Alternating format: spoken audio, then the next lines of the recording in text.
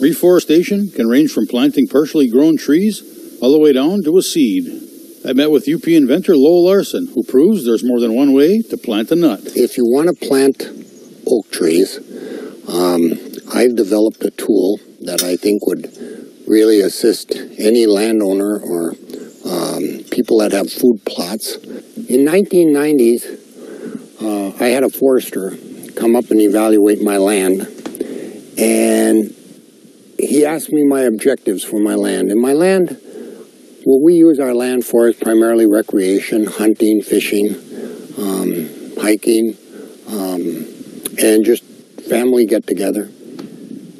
And in his report, he noted that there was an absence of oak trees, which, if I'm going to hunt, I have to have food sources for the animals.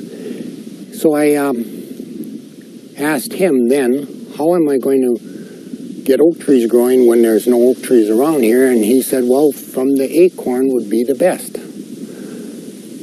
And I said, well, how do I plant them? He said, well, you'd have to dig a little hole about 1.5 inches and put an acorn in the hole and cover it up and hope the squirrels don't get them, and you can work from there. I said, I've got to crawl around in the woods planting acorns. I said, there has to be a better way. So that came to the point where I developed this prototype. This was my first prototype. After I planted many acorns, I put the acorn planter away.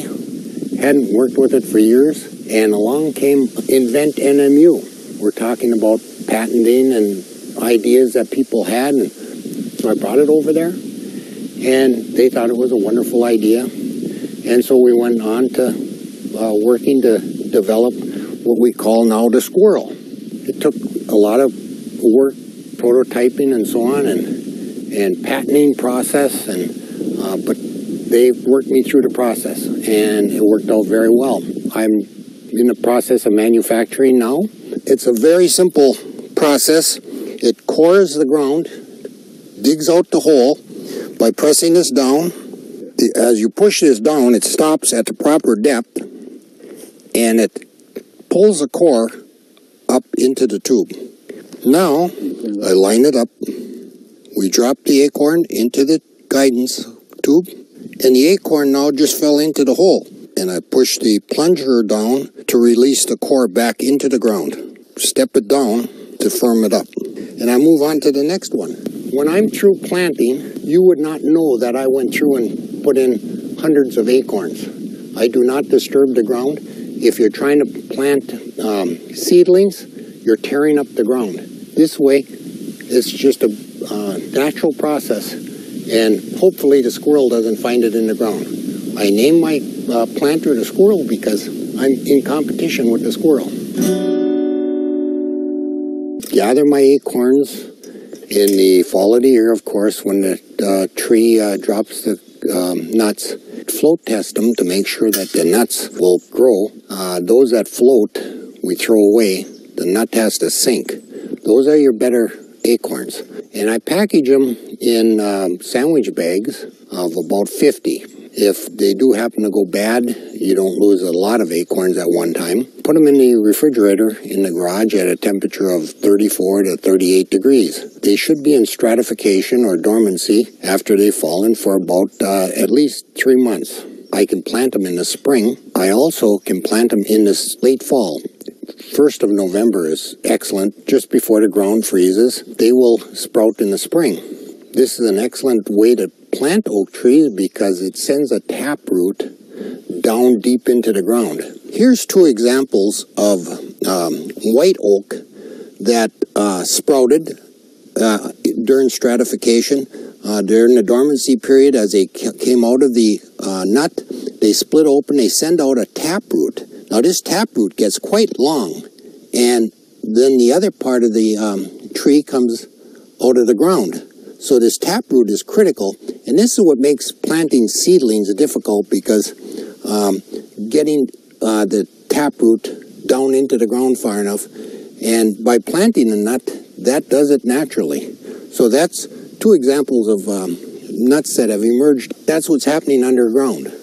Preparing to plant the nuts, If you're only going to plant a few, I cut the bag open, and I can use it for carrying on my belt. I can put it on my belt, or you can get some kind of pouch to carry your emerging tree nuts. You can walk through an area. If there's not a lot of debris on the ground, I can walk through and put down 300 acorn nuts in an hour. I can walk through, and there's nothing that shows that I've been there, except the acorns are in the ground and ready to sprout. So we're not tearing up the environment with this method of planting. So there's a couple of different key growing times, fall and spring. People that plan on cutting their property, after the cut, normally, it's very difficult to get around with branches and so on the ground. If you can get the acorns in the ground, first part of November, they'll be in stratification or dormancy until spring. After the cut has been made during the winter, the acorns are already in the ground, and they're ready to go as soon as spring breaks. We can also plant them in the spring, early April, as soon as the snow leaves the ground, and you can start pushing the acorn planter into the ground. You can start planting the nuts as they start to merge from the nut. If there's a burnout area, excellent. If you want to get into an open area where the sun will be beneficial, you don't want to get into too heavy a cover. Oak trees, like a lot of plants, they have to have the sunlight. So you want to be able to plant them in the open, burned out areas, cut over areas. They're all excellent. Or you can prep an area yourself. Take out some trees so the light gets to the ground.